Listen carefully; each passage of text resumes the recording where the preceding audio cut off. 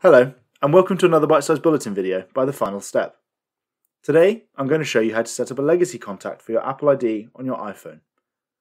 Setting this up allows a trusted contact to access data associated with your Apple ID in the event of your death.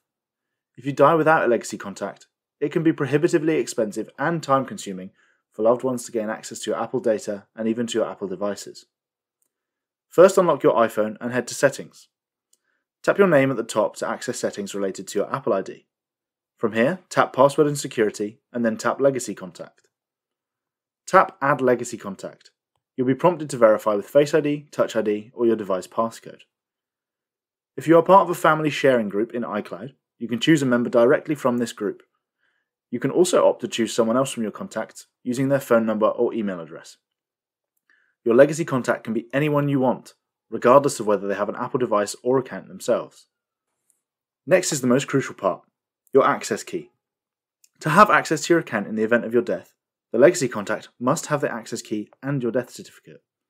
If you send the access key via message to an Apple user, once they tap Accept, the key will automatically save to their Apple ID, meaning they won't lose it even if they swap phones, for example.